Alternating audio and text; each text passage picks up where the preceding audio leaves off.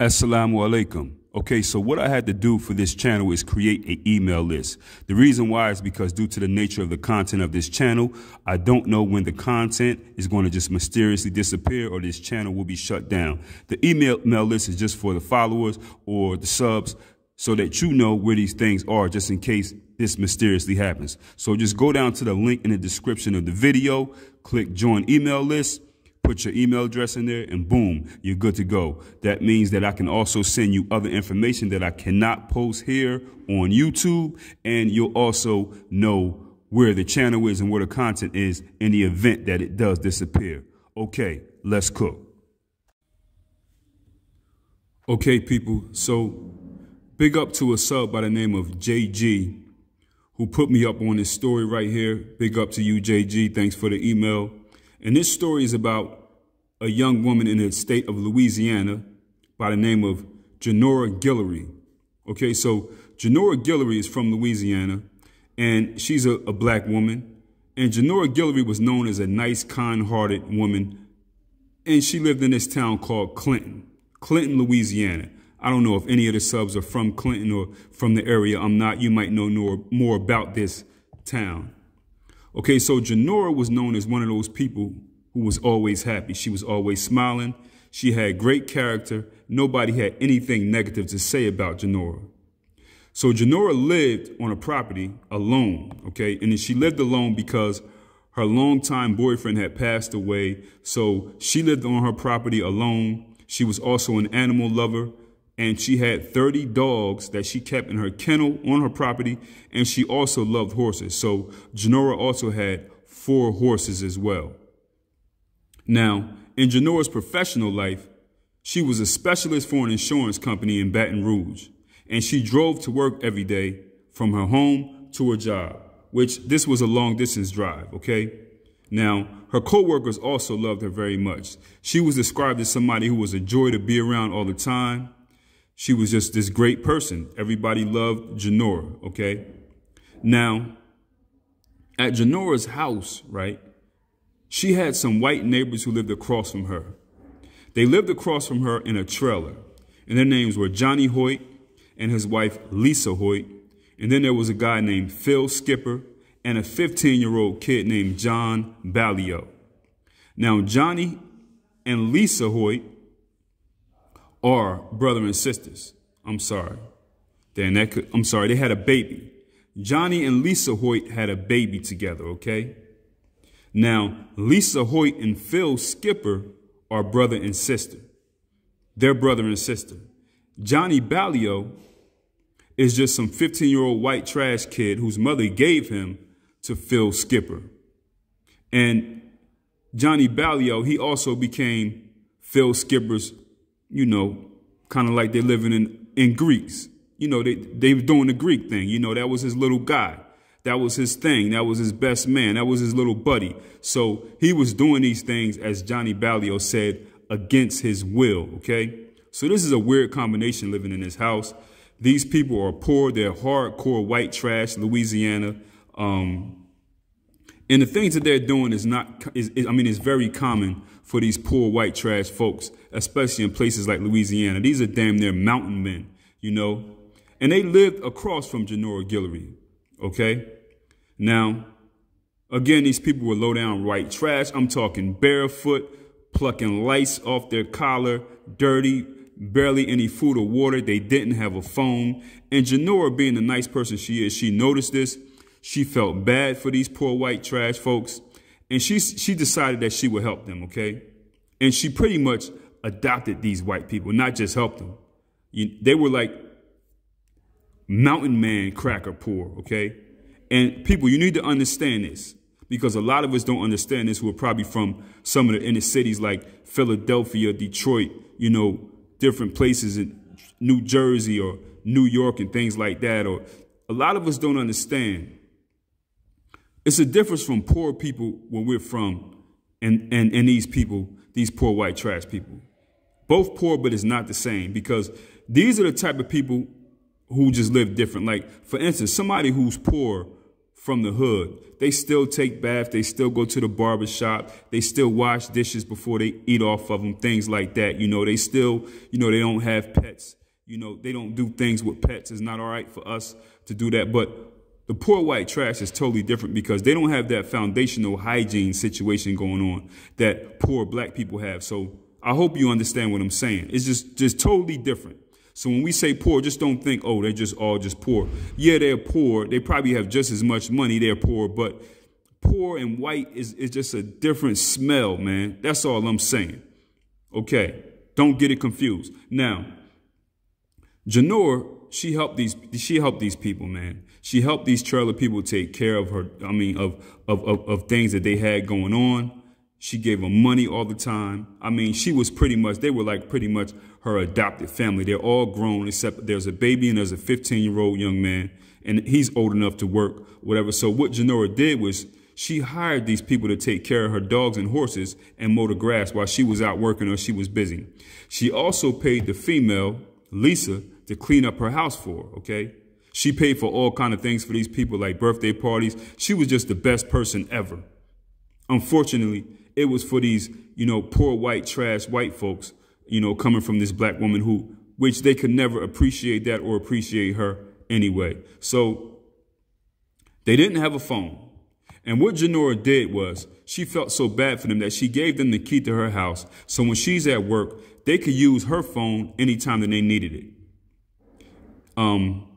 She also befriended them to the point where she gave them an opportunity to live a better life, to help their baby. She gave them money. She cared for them so much, y'all, that she wrote out an insurance. She named them as beneficiaries and a $25,000 insurance policy. That's how much Genore cared for these white trash folks right here. Okay? She listed them in an insurance policy. But the thing with this is they presented themselves to her as some needy white folks who were nice and they just needed an opportunity and a chance, and they're poor and they're good and they just need, you know, a little assistance. But they actually hated her very much. They noticed from, you know, reports. They hated her. They were hardcore white supremacists. They would go home if they would smile in her face. They would go home and just say very mean things about her, call her the N-word, all kinds of racial slurs, you know, because she was just being so nice that they just had to accept what she was giving to them. But they hated her very much, and you'll understand more why in a little bit. So the guy who lived over there with them, his name is Johnny Hoyt. He was a known thug. He was known to kill. He was very violent. He always used weapons. He has an extensive criminal history, and he was also the leader of a skinhead gang that he created called the Brotherhood. Now, this group, these people in his house, these 4 adults, they were so into doing bad things that they were grave robbers, meaning they would dig up coffins and steal jewelry and gold teeth off of bodies after they were buried. You know, they would keep the jewelry or they would pawn it. They would, you know, snatch the finger off if they had to. They would, you know, rip the mouth out, take the gold teeth. And they have been known to even execute people, burn corpses. They were just cold-hearted thugs, all of them, including the girl. So what happened was, this guy, Philip Skipper, and John Ballio, they were original members of this so-called gang that this dude started, this skinhead gang. Now, Philip Skipper, he was already allegedly, no, he was, because the boys said it and they admitted to it. He was already sexually assaulting this boy Ballio. Again, this boy John Ballio was just white trash, and his mom gave him to Phil Skipper. It probably was a money deal, who knows, for what he was doing with him. They was doing the Greek thing or whatever. So they said that they needed to have an initiation to their gang. So this guy, Johnny Hoyt, right? This guy, Johnny Hoyt, he's the leader of the gang. He tells this 15-year-old boy, Johnny Ballio, that in order to be with this skinhead gang, he needs to kill a N-word. So they decided that the N-word that they were going to take out was their nice, loving, sharing black neighbor, Genore Guillory. Horrible. So remember also, she had made them beneficiaries in a $25,000 life insurance policy. And to these, you know, white trashery people, that's a lot of money. So they figured, you know, we'll do our duty as white supremacists and take her out. And then we'll also get paid for it because we're going to reap the benefits of this insurance policy that she named us as beneficiaries on. So these Pell savages, they have it all mapped out. So on Monday, June 26th of the year 2000, right, they decided they're going to go over to Genore's place. This guy named Philip Skipper, he has a bat. John Hoyt has a knife, and Lisa Skipper has a .22 pistol. And the 15-year-old, he's just coming along also, okay? So at around 2:30 in the morning, they walked across the street to her house, barefoot. And the reason why they went over there barefoot is because they wanted to make sure that they didn't leave any shoe prints, okay? So what they did is they said, Lisa Skipper is going to knock on the door, because if a woman knocks on the door, it would appear non-threatening and normal for a female to knock on her door at about 2:30 in the morning. So when she knocked on the door, Lisa told Genore that she needed money to get Pampers. And of course, Genore, being this nice, generous person, she says okay. After she says okay, she turns around to get the money to go give Lisa for these Pampers. But as soon as she turned around, John Hoyt smashed her in the head with a bat. Boom! Hit her in the head with a bat, right? After he hit Genore in the head with the bat, she didn't go down, okay? She got hit. She's probably in shock. She ran through the house. She ran down the hall screaming for them to leave her alone. Then what she did was she tried to run into the kitchen to grab a knife to defend herself. But when she goes to this kitchen and grabs this knife, she has her hand on this knife, but she couldn't hold on to the knife, yo. They overwhelmed Genore, and then Genore ran into her bedroom. So when she ran into the bedroom, they followed her in here. They followed her into her bedroom. And when they got her in the bedroom, they boxed her in, cornered her up. They took turns stabbing her. They stabbing her like crazy. Now they pull out the .22. Lisa pulls out the .22, so she starts shooting her. And they're beating her with a bat. Now, at this time, Genore is still alive and fighting, because she's fighting for her life. She's fighting as hard as she could. So as she's fighting, they start to get a little bit more creative. They grabbed a ceramic lamp and smashed her in the head with it continuously. And then they hit her with the final blow in the head with the bat, which took all the life out of Genore. They finished her off. But peoples, they were not done yet. Genore, she stopped breathing. She's done, but they're not done yet. After Genore stopped breathing, this is what the reports say, y'all. This is what the reports say. This group took turns R-wording her. They took turns R-wording her. They were not charged with this because the witness who was there, which was the 15-year-old boy, he said that them guys used a condom. So they couldn't prove, they didn't have their DNA. But they took turns R-wording her. Okay? Now, as they're doing this to her, this man's wife, Lisa, she's watching her husband and her brother, because this dude is her brother, taking turns on their once generous neighbor, Genore. While she's no longer alive, they're doing this. These are savages. These are different kind of people, y'all. It's a different mindset. You got to really take yourself into the craziest thing that you could think of and understand and know it's people out there that really do this stuff. These are savage. These are knuckle-dragging beast savages. The one guy that's R-wording her by the name of Phil Skipper, right, whose sister is there, and his sister is married to the other dude, John, right? So Phil, they say that he even bragged that he paid a black man to put a semen specimen in a cup. He paid a black man to put a semen specimen in a cup one time. And he took this cup, this specimen, and he bragged about putting it in Genore so that he can confuse the cops. This is what these savages are doing, y'all.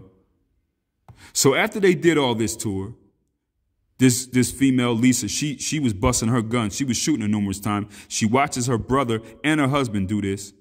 They grabbed as much jewelry as they could, got out the house, went home, and got drunk and high. Went back across the road, whatever the road, the little pebblestone road that they have, whatever, a dirt road. They went across and got drunk and high. After this is done to her, the police are investigating this murder, okay? They want to know what happened because her co-workers realized that she didn't show up for work, which was something very odd. They got suspicious. They called. Boom. Police went over there. They like, something is going on. Now, initially, the person that they had for doing this to Genore was a cop, was a local cop, right? And they thought this police officer had did this to her because she had reported that she went out on a date with this dude, and this dude was stalking her, right? He's stalking her. He's showing up to her house. He's showing up to her job. He's startling her while she's out working with her horses. This dude was just kind of like a nuisance stalker. He's running down her. She's like, she cut him off after the first date because she said that this dude kept on putting his hands on her. So they found out about this dude, and they initially brought this dude in for questioning. They said that he's the one that did it. They went to his house. They went everywhere. They got the DNA. They said, boom, it's not him. It's not him. This case right here went cold for a whole year. It went cold for a whole year. After they did this to, right, these white savages who live across from her, after they did this to Genore Guillory, right, her family had to come and clean up her house. Guess what they did? They paid the same people who did this to her to clean her house. Because they came over there, you know, acting white and innocent as if it's no big deal. Who knows what kind of mindset her family has? They should have been looking at them kind of shady and funny like, yo, what's up? Did she know? Yeah. But I don't know what their issue is. I don't know how they feel about white people or their relationship with them, or if they look at them as gods or not. I don't know. But they didn't suspect that these people did it. These dirty, disgusting, white trashery bums. I would have suspected that, yo. I think a lot of us probably would have. Like, yo, no, we watching you too. They paid, her family paid these people to clean her house. So there you go. Now they can make the crime scene even more clean. They went there and did all this work. They go back and get paid to clean it up. Right? So here's another kicker. These devils were even pallbearers at her funeral. People, after this happened and they solved this thing, they remember Lisa being there with the baby, and they remember these white savages even being pallbearers at her funeral. That's how cold they were. And yes, this group did get the $25,000 payout that she made them a beneficiary to on her insurance. This is crazy. Long story short, y'all, these 4 people were caught. The 15-year-old named John Ballio eventually did tell on everybody because they connected something where somebody from another place knew them, and he came into, he was brought in another county. He snitched. He said, I know somebody. It was all that stuff. Long story short, they got caught. The first person that they brought in, and this was over a year later, y'all, by the way. This case went cold. The first person that they brought in was this 15-year-old John Ballio, and he told on all of them. Of course, he claimed victim as well because the one dude, Philip, had him since he was young, and he was, you know, doing the Greek thing with him, you know, the mountain man thing, you know, the swastika type thing. You know, these people, these dudes is into that stuff, all these white supremacist groups, and a lot of these dudes be really into that. They really be doing this to each other. You know what I'm saying? So this 15-year-old, he acted like a victim, you know. He agreed to plead guilty to second-degree murder in exchange for cooperating, and he was given juvenile life, which was only until the age of 21. I don't agree with that. This boy getting out at 21 when he was partaking in these things, I think he was old enough to run away. I think he should have got a lot more time. Now, the one dude named Skipper Hoyt, right, also took a plea deal and was sentenced to 25 years behind bars. I'm sorry. Wrong. Lisa Skipper Hoyt. She's the wife. This is her brother who was doing this to this dude Ballio when he was 15. She's the chick who was busting her gun and doing all this other stuff. She took a plea deal and she was sentenced to 25 years. I don't think that's long enough either because she's too young going in. These people were under 30. She's going to get out. I think she should have got, you know, executed or life. I don't agree with that. I don't agree with that at all. Now, the other dude, Philip, right, Skipper, and the dude, John Hoyt, the other two, they took their cases to trial, and they both were found guilty of second-degree murder. Philip was given a life sentence without the possibility of parole. And John was given 25 years in prison without the possibility of parole. That's not enough time. 25 years for this is not enough time because he's going to get out before the age of 60. Totally wrong. I think they all should have been lynched, firing squad, or at least life without the possibility of parole. All of them. Maybe the 15-year-old, I would have gave him 70 years or something like that. You know, I don't know. But I think they made out pretty well with the time. Only one of them got life without the possibility of parole, and this was Philip. That's crazy. Nah, man. But anyway, Philip Skipper, he got 25 years without the possibility of parole. But the other one, who was the ringleader, he got 25 years without the possibility of parole. But Philip got life. Okay, so two of the grown white men, one of them got 25 years without the possibility of parole, and the other one got life. That ain't enough time, and they both should have got life. Well, anyway, peoples, there you go. This is the story, man, of a nice black woman who decided to help these white folks, these knuckle-dragging, savages, beasts, and they took her out brutally. I don't know what kind of mindset Genore Guillory had in this disgustingly racist state of Louisiana. I mean, I think that a black woman at the age of 42, she should have known more about racism, white trash, mountain men, and these savages who living in trailers and all that stuff, and poor, walking around barefoot, eating animals and all the others, eating dogs and stuff. I think she should have known a little more. What do y'all think? Do y'all think that she was delusional? What do y'all think about Genore doing all this stuff for these white people? Was this a nice thing that she was doing? I mean, get in the comments, let me know. I just think that any black person, especially living in Louisiana, should have been a little more conscious and aware. Why wasn't she? And her family didn't even question these people when they came. You know, they paid these people to help clean up the mess that they caused in taking out their loved one, and even let these people be pallbearers at the funeral. And again, Genore, she named these people on her insurance policy for them. Why? Get in the comments. Let me know if you would have watched out for these people. What would it have looked like to you? To me, man, that's a red flag. White trashery is a red flag for me anyway. You know, I'm throwing the antennas up. You know, what do you think about these neighbors? How much time should they have gotten for this? What do you think about this 15-year-old only getting juvenile life, which he gets out when he's 21? What do you think about Genore Guillory and her mindset helping these people like this, man? What do y'all think about her? All right, y'all, easy.